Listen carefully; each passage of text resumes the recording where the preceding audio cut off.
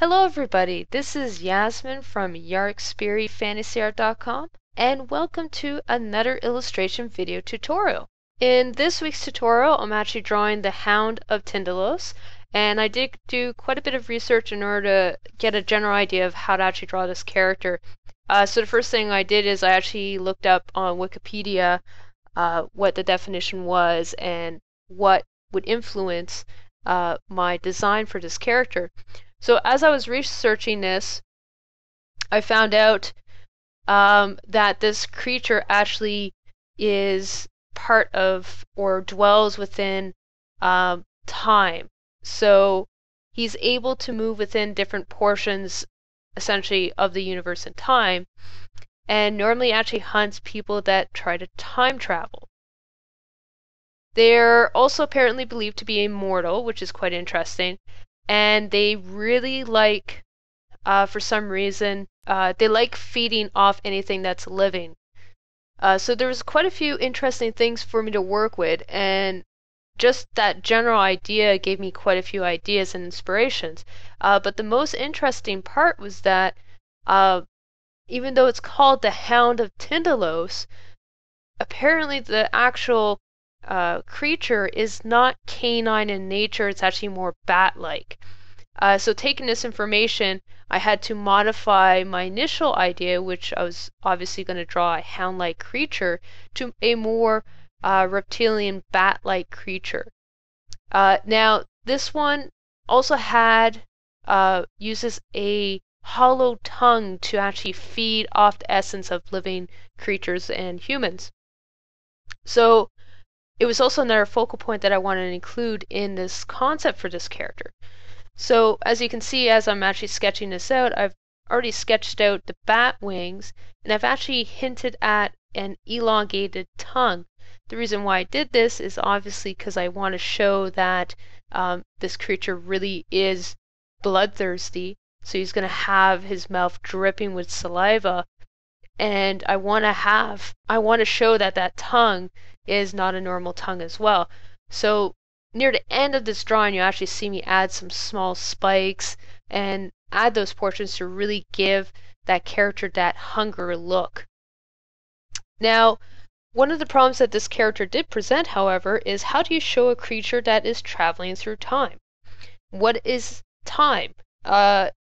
Essentially, we see the results of time, but we don't necessarily see what time looks like. It's more of a mathematical thing for us, and that's something we've learned how to measure as far as I know. Now, if you look at space and time, however, when an object is moving extremely quickly, it actually causes the surrounding air to actually warp and displace. So taking that into account, I did want to show the fact that it's able to move within this area. So near the end of this video, you're going to actually see me add some random colors, literally the colors of the rainbow, but I diffuse most of it so you barely see it.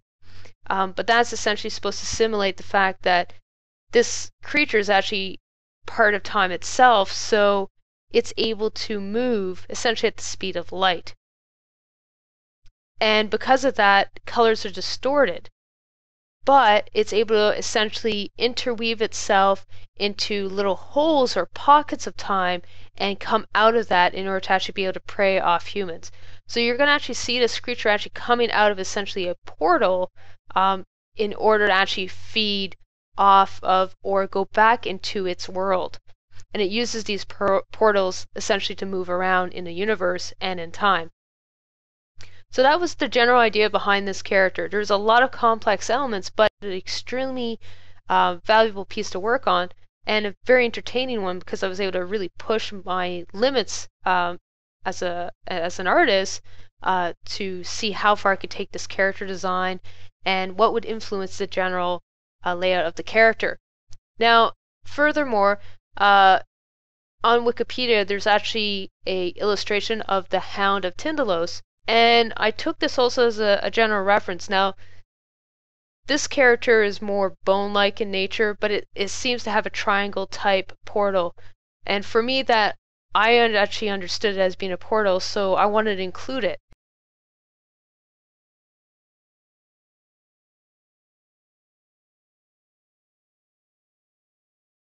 organic creatures such as humans and like plants and all that descend from curves, whereas what does this creature descend from? So that's very odd as an interpretation and as a definition, but it also brings to the fact that maybe this character, instead of actually dwelling in a curvy nature or something, it actually has to move through hard edge areas, and that's where those portals are essentially. From a physics point of view, it doesn't really make sense, but this creature is based off a literary book, I believe. It's actually this creature is actually part of the Cthulhu mythos. So in that sense, it won't necessarily have any relevance to actual physics, but it's still interesting to take some of those elements and try to include it as well. Now, I did want to show a light source, so because I did want to show this creature coming out of one portal and moving into another one. I do have the light source actually a different color as well, because it's a different location in the universe, and for that reason, it didn't have to be the same color as the portal that he was just coming out of. This light source also added an additional feature in that it allowed me to really showcase the details of his front and make him pop out from the background to keep him from blending in. So I did use that for just in particular lighting purposes, but once again, it was all part of that story and how I'm actually trying to figure out the character.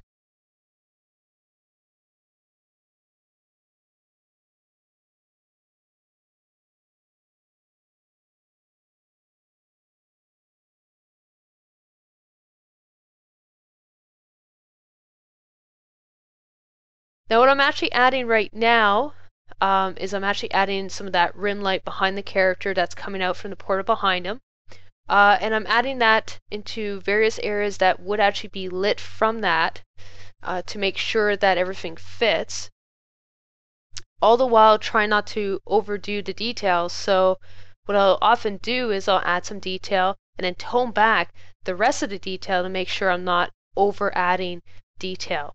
And this is very important because it's very easy at any stage to add too much detail or to get too carried away in the overall detail so that it no longer makes sense structurally as well. So I'm just adding now, because that ribcage area and that stomach area is not the main focal point, the main focal point is the facial area, I'm making sure not to add as much detail in that area.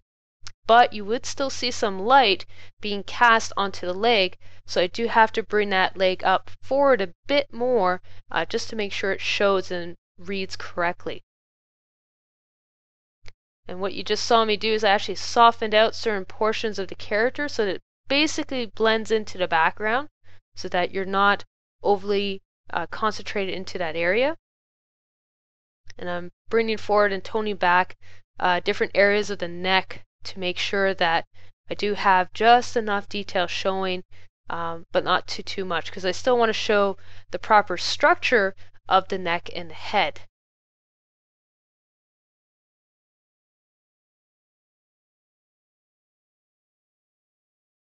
Now, because this character is flying and he's not actually flying in an actual area that essentially has actual matter, I'm not overly concerned about the background so much as the character. The character is obviously the focal point in this.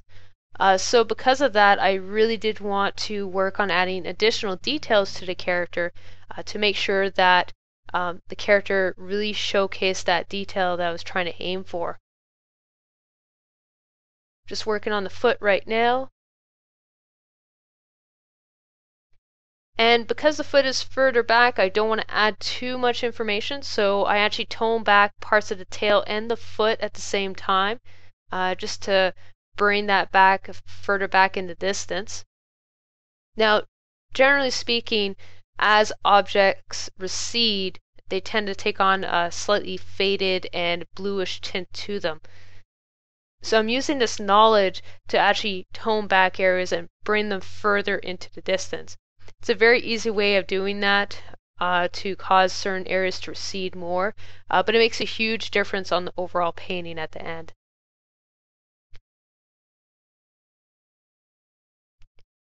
Just working on the tongue right now. Now, this entire drawing was actually very short. It only took about 4 hours to do this entire illustration. So this was actually one of the shorter drawings I've worked on in quite a while. There wasn't very many complicated elements because so much of it was actually receding that I didn't actually have to fully detail those portions out. The main focus was the face, so I just added extra detail into those areas. And everything else just had to draw you towards the face. So keeping that in mind, this drawing actually didn't take very long at all. So I just added a color layer to the front of the character just to bring out the yellows a bit more because there wasn't enough light justifying the hard rim of light around the character. So I just made sure to add that in. I'm just working on the wing, the further wing right now, and I'm really working at just including enough detail so that it reads as being a wing receding backwards while still fading out and not being too detailed. Working out areas of the eye and the hip, just tweaking some of the lighting a bit more.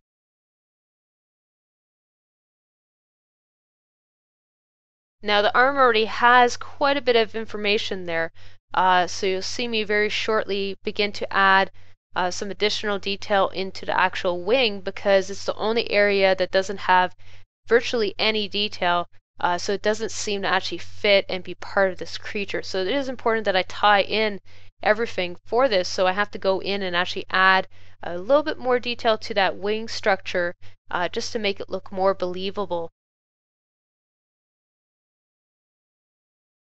Now I'm just adding the portal area. Once again, because the description says that it doesn't dwell within curves unlike humans, I wanted to make the portal look almost very rigid in shape as well. And the portal is actually two-dimensional. It is not a 3D object. It's essentially a two-dimensional shape. And that was done on purpose because I essentially want to have this character be a three-dimensional, while the portal is essentially, because it's on the bridge between essentially two worlds, I wanted to have essentially a different aspect to it. Now I'm adding that back leg right in now, and it's just finding a good compromise between just having enough detail to show that it's a leg, while also not adding too much information as well. I'm just fading out certain areas. I just added a bit more yellow, once again, because I have to justify that color that's coming into the image. And I'm just darkening up some additional areas of both the body and the corners. So this helps draw your attention further to the character. I'm just adding some of the saliva on his mouth, because this creature is extremely hungry, hasn't eaten in a while. If you want to have your say on what's drawn for next week's video tutorial, or have some additional questions about my drawing process, please leave a comment below. I will take the feedback you guys give me and try to answer your questions while working on next week's painting. If you want to see some of my previous works, please feel free to check out the annotations on the side of this video, or visit my channel for the full playlists. Thank you guys for watching, and I hope to see you guys soon. Thank you and take care.